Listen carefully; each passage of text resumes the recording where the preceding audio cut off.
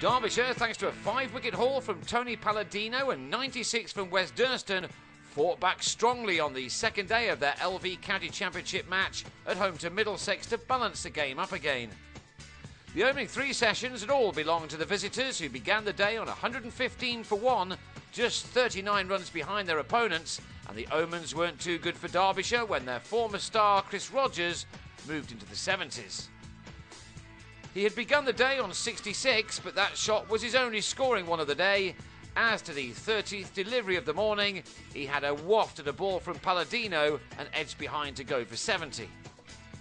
The former Essex bowler started proceedings very strongly, as with his next ball he claimed the wicket of Dawid Malan for a golden duck, both catches taken by Tom Poynton, deputising for Luke Sutton, who'd injured his hand on the first day.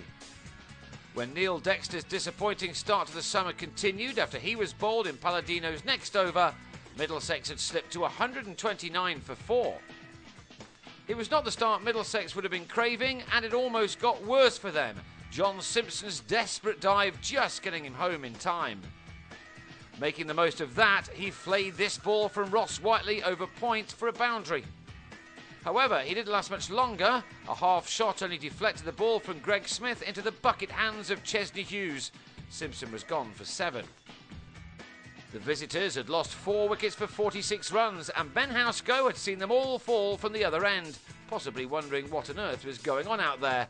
In the meantime, he played comfortably enough as he approached his patient half-century.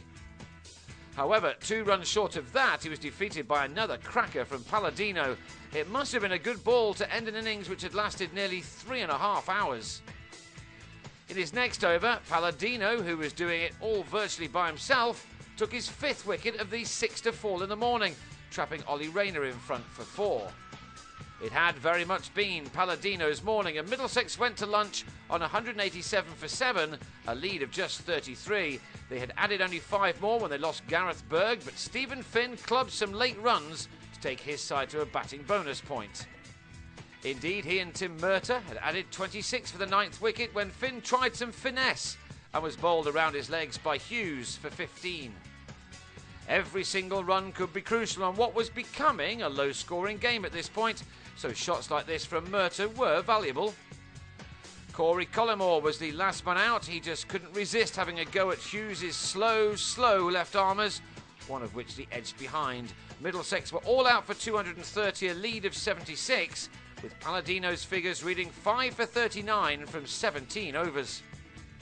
So how big a lead was that going to turn out to be? It looked substantial when Wayne Madsen survived a loud appeal for leg before to the first delivery of the innings. Derbyshire didn't help themselves either at the outset, as Madsen committed running suicide and was rapidly beaten by Berg's brilliant bit of fielding. It was certainly not the start the home side required, with Madsen gone for 4 with a total on 10, but it meant that this was now a great chance for Derbyshire's overseas signing Usman Khawaja to shine. He and Durston, doubtless encouraged by their colleagues' efforts with the ball earlier, continued the excellent fight back, which was by now close to restoring parity. After their fine win over Leicestershire last week, the first day would have been a bitter disappointment for them, but they were showing plenty of character as Durston and his new Aussie colleague started to put bat to ball.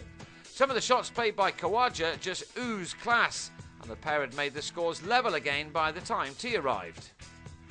Durston, looking as good as he has done since rejoining county cricket during last summer, reached his 50 off his 92nd delivery. And he didn't stop there. Those at the ground had to start to reassess the view that this would be a low-scoring game, as batting suddenly looked a lot easier in the warm Derby sun. Durston was certainly making it look so, a point proved as he thumped Rayner over the rope for a 6. Khawaja showed good judgment throughout his innings, picking the ball to hit. His battle with Finn was a fascinating one. 2 future stars of the game, if they're not ones already, and this particular battle was won by the Australian as he added 147 in 36 overs for the 2nd wicket. But then both fell in quick succession. Durston, needing just 1 hit to go to his 100, tried to work Murtagh to leg and was plumb in front. Then Khawaja nicked an attempted cut shot off Berg to Rayner, 5 short of his 50. Half an hour remained and Derbyshire were on 163 for 3, a lead of 87. More wickets at the end of the day and Middlesex would have been back on top, but Hughes and Dan Redfern survived with few alarms. It was a fabulous response by the home side, who ended the day on 193 for 3 to lead by 117 runs. Quite a turnaround. Who knows what this game will bring up next?